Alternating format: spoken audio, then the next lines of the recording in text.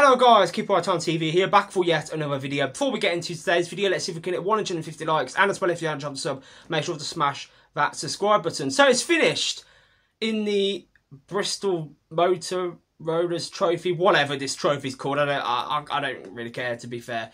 Birmingham City won, Walsall won, but Walsall win on penalties. They get the bonus points.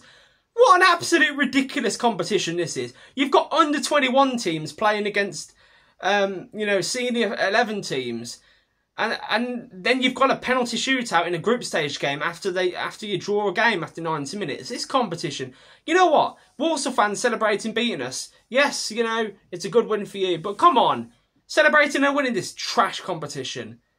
I know we lost some penalties and it's kind of embarrassing, to be fair, because especially with the squad that we put out, but still, congratulations to Walsall. I thought, you know what, did you deserve to win?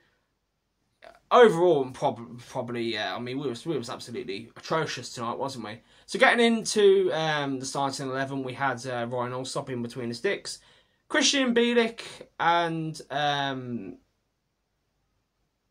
no.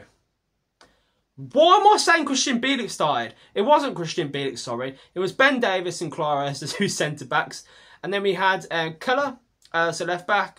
And we had Scott Wright playing as a right back, of course, due to the injury to Ethan Laird and Stansted being on international duty. Then the two in the middle, we had Leonard, and we had Taylor Garner-Hickman, and then we had Awata in that cam role. Jay Stansfield, of course, on the right, Yokoyama on the left, and Alfie May surprisingly started up top. The first half Blues, oh my. Jay Stansfield had a half opportunity where it was saved easily by the goalkeeper. He also chipped over the ball as well. The first half of football, holy moly, that was bad. That was bad. Jesus Christ, that was bad. That was bad.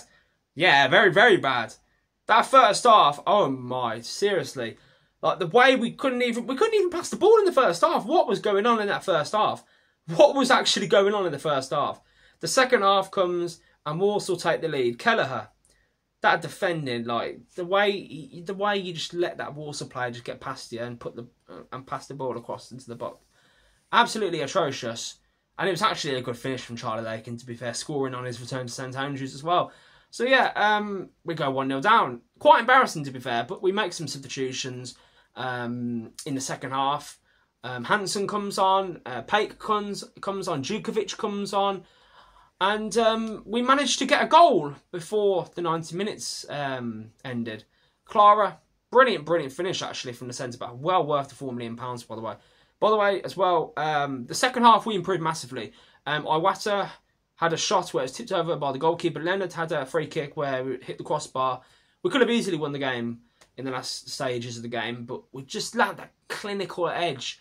And it went to penalties. Djukovic scored his penalty. Bielik scored his penalty. Stansfield scores his penalty. And he gave it to the Walsall fans as well, wasn't he? Shushing them, which kind of shameless, really, to be fair. But Alfie May misses the decisive penalty, and we only get 1 point. So Walsall are above us now in the group stages. You know what? This cup, I'm not taking much from this result, to be fair. I mean, people call the League Cup a Mickey Mouse trophy. God Almighty, what is this trophy? Like, I don't understand how you have a competition where under 21 teams are just in it, like are participating in it. Sorry, that's the word I was trying to think of. But yeah, it's a bit disappointing that Alfie May missed his penalty. But yeah, all in all, we've got a game in 2 weeks now. We haven't got a game due to this international break, which is, yeah, kind of sucks, to be fair, doesn't it? But yeah, let me know what you think in the comments down below. Get that interaction going. Iwata, by the way, his first start for Blues, he nearly scored an absolute cracker. It was a good save, like I said, from the goalkeeper. But yeah, let's see if we can hit 150 to 200 likes. Anyway, it's been Keep Right On TV. Make sure to like, share, and also subscribe to the channel. Let's see if we can... I don't know what I'm on about. I've already asked that, haven't I? I've already said that.